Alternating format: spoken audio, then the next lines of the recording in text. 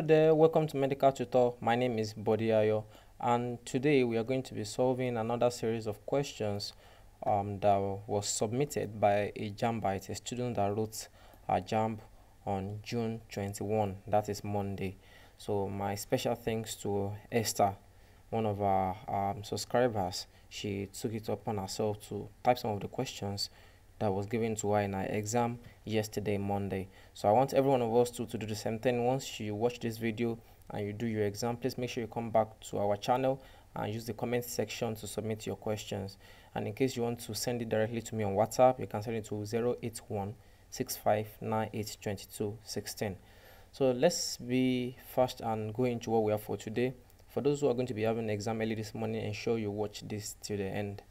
All right, question number 1 here says, which organism uses flame cell? Which organism uses flame cells? First, I want us to first talk about flame cells. What are they? What organism uses them? And what is the characteristics of such organisms? Flame cells are cells that are found in multinucleated organisms, especially invertebrate. An example of invertebrate in which we can find flame cells is the platyhelminthes, also known by the name flatworms. You know what they call platyhelminthes or flatworms. An example of a platyhelminthes or flatworm is flukes, or this flukes planarian, tubularian. Yes, tapeworm that is also found in the GI or the digestive system. So flame cells are found in such organisms, and the function of flame cell is to serve as an excretory cell. Excretory cell in the sense that it helps to like excrete excess water and ions from the body of a flatworm. Do you understand? So flame cells carry out the excretory function. In humans, flame cell is likened to be nephrons. In human, nephrons function by excreting excessive water and some other ionic contents in the body. And nephrons make up the whole kidney that is in the body. So the kidney is the organ of excretion. However, it is made up of nephrons. And this nephron is also doing the same function, similar to the flame cells that we're talking about here. And I told you the other time that we can find flame cells in organisms such as the flukes, such as the tapeworm in our GI as well, and other organisms that can have it are like the rotifiers as well. The rotifiers can have it. All right. Another feature of platyhelminthes or flatworms that possess these flame cells is that platyhelminthes have no body cavity. They are acoelomates, and they only have one entrance in their GI. Platyhelminthes do not have anus. They only have one mouth. And that mouth is where they eat. It's also through that mouth that they also excrete their food substances. And that's why flame cell is very important in excretion of water from the body of such organisms. Another importance of flame cell is that when there's too much water in the body, like I told you, is we regulate it by excreting. It also regulates ionic concentration as well. Now, by doing so, flame cell is able to maintain the osmotic pressure in any organism that contains it, such as the flatworms and the rotifiers. So flame cells are found in rotifiers, in platyhelminthes or flatworms. So question number 2 says the most common biome in Nigeria is, first, what is a biome? A biome is a vegetative and wildlife region. A biome is a vegetative and wildlife region. It is usually very large, a very large expanse of land. I believe we all know some examples of a biome that we have in the whole world, or in Nigeria in particular. We have the tropical rainforest, we have the savannas. You know, we have different types of savannas as well: the Guinea savanna, short grass savanna, tall grass savanna, wildland savanna, Sahel savanna. So aside from that, we also have the desert. So now the most common biome in Nigeria, in fact, from the ones I listed just now, you know that the most common one is savannas. There are different types of savanna, wildland, etc., and so much as possible. So the most common in Nigeria is the savanna. And the most common among the savannas in Nigeria is the woodland and tall grass savanna. The most common biome in Nigeria is savanna, and the most common among the savanna is the woodland and the tall grass savanna. So question number 3. In question number 3, the biome that is with the least amount of rain annually is. The biome with the least amount of rain annually is. Now, before I go into the answer of this, you will recall that in our first video concerning 2021 JAMB questions for June 19 students, we used some options, and that was because the student that provided the question was able to give the options out. So when this was actually submitted, the options were not given. So I did my best to research the answers for all this, and I'm very sure it corresponds to whatever is going to be given to you in your JAMB exam should these questions be repeated. So always make sure you try to, like, if you try to remember options, well, they're all good, but we'll really appreciate the questions much more better than the answers. So the more the question you have, the more we're able to compile for other students. Okay, thanks so much in advance. And let's go into number 3. The biome with the least amount of rain annually is. Now, I don't need to repeat myself. If you remember in number 2, we said we have biomes such as the savanna, the tropical rainforest, and the deserts in Nigeria. Among these 3, you should know that the tropical rainforest, we have a large amount of rain, just from the word tropical rainforest, followed by the savanna, then followed by who? By the deserts. So deserts have the least amount of rain in all biome, no matter what. You don't even need to think much. Deserts are dry places. The water that is there is very minuscule, maybe 300 mm per year. Very minuscule. So the biome that has the least amount of rain is the desert. No need to think much. Question number 4. What do terrestrial animals use for respiration? What do terrestrial animals use for respiration? Remember, we have different types of animals. We have the aquatic animals, the terrestrial animals, and for the terrestrial animals, we have the arboreal as well. But here let's just focus on the aquatic and the terrestrial animals. For the aquatic animals, we're talking about animals that live inside water, right? Whereas for the terrestrial, we're talking about animals that live on land. So now, animals that live on land use few structures in their body for respiration. For example, invertebrates like humans, we use lungs for respiration. So if you see lungs in the option, you pick it. It is the correct answer. Another thing that is also used, for example, insects. Well, should we consider insects as animals? Or don't let us include insects. Let's just use the generalized form. For example, let's look at look at the toads and frogs. Even though the toads and frogs, some of them are actually aquatic, but they are also staying on land, and because of that, toads also have lungs in their body. Amphibians, they have lungs. Unlike fishes are living in water, so they only have gills for respiration. But for toads, for some vertebrates that we already know, they have lungs for respiration. Okay. Question number 5. The adaptation of frogs or toads to obtain food is.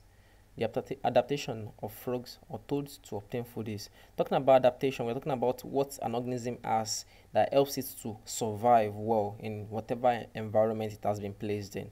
For example, fishes are able to survive in water because of the presence of gills, and that's why if a human decides to go and swim inside water, you can't stay in for too long unless you're using an oxygen box. So it's very important because there's no gills actually in humans. So, but on land, we're able to survive because we have lungs, whereas fishes can't survive on land because they don't have lungs. So the adaptation of frog or toads to obtain food is what helps them to obtain food wherever they are, whether in water or on land. And few adaptation of such includes their long tongue, their long sticky tongue. If you've ever watched all these videos, cartoon, whatever, Nigeria wide, you know that when frogs want to eat, they are able to stay in the same place and stretch out their long tongue to capture an insect that is few meters away, few centimeters away from them, and they won't move. Without moving, they're able to capture food from a long distance without moving. So for example, maybe the frog wants to like barge into the nest of some insects, and actually it sees that there will be danger if it barges into that place. All it has to do is just stay in a distance and extend its tongue and like try to take the coil around the food from a long distance and swallow it. That's all. They can also do the same thing for butterflies. For example, frogs and toads are able to extend their sticky tongue to capture butterflies from the air. So despite the butterfly flying, they are able to like capture it from the air. Without, toads and frogs, they can't fly, they can only jump. So the only way they can obtain their food from the atmosphere is to like stretch out their sticky tongue. Another adaptation of the frogs and toads is the location of their mouth. If you recall the image of a dog or frog in your head, you know that the eyes of frogs or toads are located on the uppermost part of their head. It's like vertically aligned on the uppermost part of their head, and the mouth is now placed horizontally, widely horizontal. So this enables frog to be able to open their mouth widely to like encompass a very large food. So it isn't a small part, it isn't a small mouth, because if it is very small, it won't be able to swallow whatever they want to swallow. So it means they will have to be feeding on small organisms, and that won't be beneficial. So in order to meet up for their appetite, they have a very large, wide horizontal mouth to accommodate whatever large food they want to swallow. So those are the two adaptations. One, the location of the mouth, which is horizontal and wide. Second, the long sticky tongue, which can be used to capture food from a long distance, whether in the air or on land. So question number 6. What keeps the structure of cells in plants? What keeps the structure of cells in plants? In plants, we have some things that animal cells do not have. For example, in plants, we have the vacuole, we have the cell wall, which is made up of cellulose and some pectin, whereas in animals, we have the cell membrane made up of phospholipids and proteins. So in cell plants, the structures are the factors that are responsible for keeping the structure to make it definite. Remember, in animal cells do not have a definite structure, but plant cells have definite structure. So what helps it to maintain that definite structure is because of the presence of a large water vacuole. Not just vacuole alone, we also have food vacuoles as well, and they also have presence of cellulose in their cell wall. Their cell wall is very, very aligned with pectin, even though it's not that much, with pectin and cellulose, and some other little factors. For example, a large nucleus as well. So especially the vacuole contributes a lot because of the large presence of a vacuole in the cell cytoplasm. It is able to like make the cell turgid and rigid, so it gives it that definite shape. So what keeps the structure of the cells in plants is the cell wall, and it is made up of the cellulose and few amount of pectins, and also the vacuoles which are present in the cytoplasm, which are responsible for the turgidity of the cell. All right, question number 7. Sea anemones use what type of skeleton? Sea anemones use what type of skeleton? First, we need to talk about what a skeleton is. A skeleton is the framework of an organism. And we have 3 types. We have the exoskeleton, which is found in insects. We have the endoskeleton, which is found in humans. Endo means inside, exo means outside. And the third type of skeleton we have is the hydrostatic skeleton. From the word hydro means water. Hydrostatic skeleton is a skeleton that is built based on water force. For example, if you've seen all these tapeworms, roundworms, earthworm, especially earthworm before, they're all using hydrostatic skeleton. It helps them to move with the aid of the fluid present in their body. So most of these organisms are always filled with fluid, with water, and they are most times found in moist region. For example, the earthworm. Earthworms are always burrowing into the sand so that they can absorb enough water and remain moisturized. They don't like to be exposed inside the sun. It's very rare for you to see earthworm inside the sun because it gets dry. So they need the water for the hydrostatic movement. So the type of skeleton in the sea anemone is the hydrostatic skeleton. And that's one of the important reasons why sea anemones are found inside the aquatic region. So hydrostatic skeleton. Question number 8, which is very important. I want you guys to listen to this very well. I will put an image here for you to look at as well as I explain. Now, when a man and a woman marries, let's read the question. It says, if a man with blood group AB marries a woman with blood group O, what will be the blood groups of their children? Listen again. A man with blood group AB marries a woman with blood group O. What will be the blood group of their children? Now, remember, when fertilization occurs, the sperm and the egg is containing one donation from each of the parents, not 2 donations, one donation. For example, the sperm carries Y, the egg carries the sperm carries Y, the egg carries an X, or the sperm carries one X, the egg also carries another X. So it isn't like one sperm is carrying 2 X or maybe 2 Y. No. So each parent donates just one each of their own personality to give to the offspring. So now, if we have a man marrying a woman here, and the man is having AB, and the woman is having O, the man can only donate one of this AB. The man can't donate the entire AB at the same time, no. So look at it. If the man donates A will cross multiply with O. So the blood group of the baby or the offspring is going to be A, whereas the genotype will be AO. Now, if the man donates the B part of the AB, the blood group is going to be B, whereas the genotype is going to be BO. Do you guys understand? The man can't donate everything at the same time for just one single offspring. No. For each offspring, they are going to have their own genetic makeup. So let's assume the man is going to give birth to 4 kids. There's a likely possibility, or there's 50% possibility of the man having kids, offsprings with just A blood group. And there's also another 50 of him having offsprings with blood group of B. and their genotype AO or BO. So I repeat again, A with O will form blood group A and the genotype AO, whereas B with O will form the blood group B and genotype BO. The man can only give one of this to one of this at the same time for one single offspring. So what will be the blood group of their children? We've already talked about that, A or B, simple as ABC. So question number 9, the first step of seed germination is dash. The first step of seed germination is dash. Seed germination has to do with the process of growth of seed after plantation. Now, when you plant seed, the first step of the germination is called inhibition. I will repeat, inhibition. I-M-B-I-B-I-T-I-O-N. I-M-B-I-B-I-T-I-O-N. Inhibition means absorbing water. The first thing the seed does inside the ground is to absorb a lot of water. The water will pour inside of it. And the essence of water pouring inside the seed, which is the second step, is to activate some enzymes. These enzymes are also known as growth enzymes. Now, the third step is that the roots of the seed will start growing downwards into the soil to absorb even more water. The fourth step is that after the root has grown, the shoot will also grow upward towards the sun.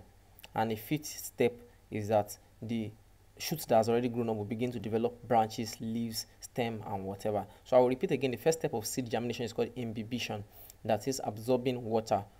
And the essence of absorbing water is to activate enzymes in the second step. In the third step, the roots will grow. In the fourth step, the shoots will go. And in the fifth step, leaves and stem and branches will begin to grow. So the first step is called inhibition. Question number 10, which is the last one for our submission here. What determines inherited characteristics? What determines inherited characteristics?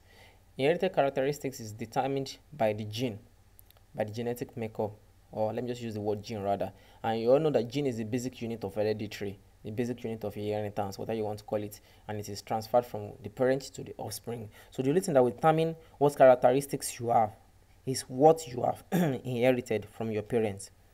So if your parents, they are both black, there's a very high possibility of you having the phenotypic characteristics of having that phenotypic characteristic of being black. If they are very hairy, you might be hairy. If they are tall, you might be tall. So long it's dominant characteristics, you're going to be tall. If they are short, you're going to be short. So inherited characteristics is determined by the gene you inherit. So the correct answer here is gene or genetic makeup, whichever one you see in your option. So that solves all we have for today. I really want to appreciate Esther once again for submitting these entries as early as possible.